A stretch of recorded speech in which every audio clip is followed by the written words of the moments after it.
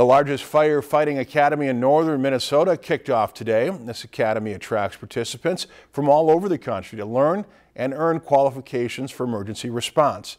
Our Brenda Mack tells us more. A little bit further. You're in.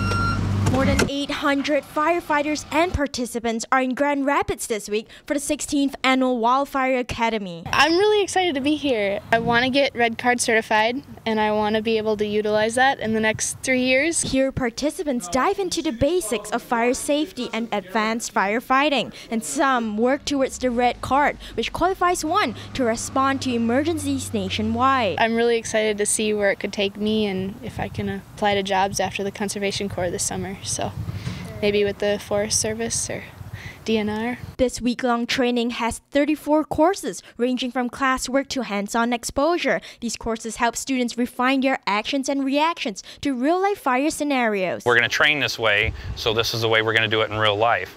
And once you start doing this more and more, it starts to become repetitive, and you start to memorize how it actually works and everything like that. And it'll become second nature if you do it enough.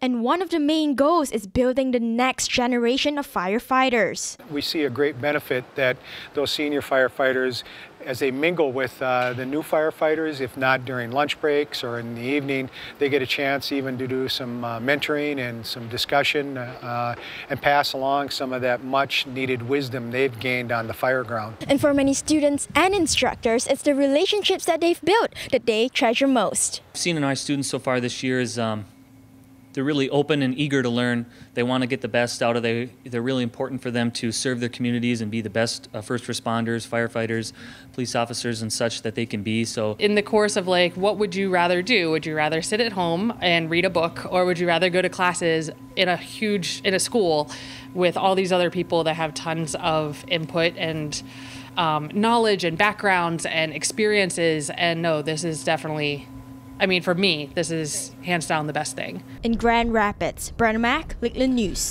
The Academy also highlights interagency partnership in an effort to increase faster response time when responders arrive on the scene. If you've enjoyed this segment of Lakeland News, please consider making a tax-deductible contribution to Lakeland Public Television.